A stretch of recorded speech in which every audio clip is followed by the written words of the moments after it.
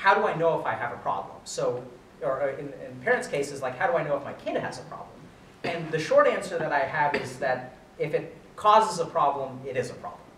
So if it's affecting you in some way, then I think it's a problem. If it's affecting your academics, if it's affecting your professional success, if it's affecting your relationships, if it's affecting your physical health, if it's affecting your mental health, then it is a problem. And in the field of psychiatry, we don't have like diagnostic tests. We don't do blood tests. We don't have I mean, we sometimes do MRIs and stuff, but for the most part, like, you know, how do we know if someone is depressed or they're just sad? Like, how do we draw that line? And the short answer is if it causes a problem, it is a problem. If you're sad, that's kind of okay, but if you're so sad that you can't go to work, if you're so sad that you can't, you know, be the person that you need to be for your spouse or your kids, then we call that depression.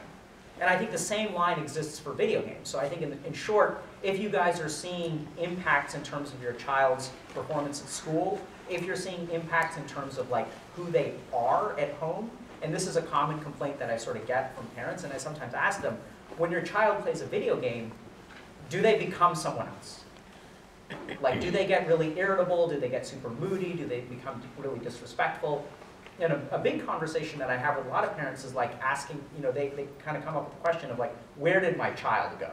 Like, that's not the kid that they were like 2 years ago. They're not your child anymore. They just become someone else. They get so engrossed in the video game that they don't even seem like themselves. And if that's what you guys are facing, then I definitely think it's a problem.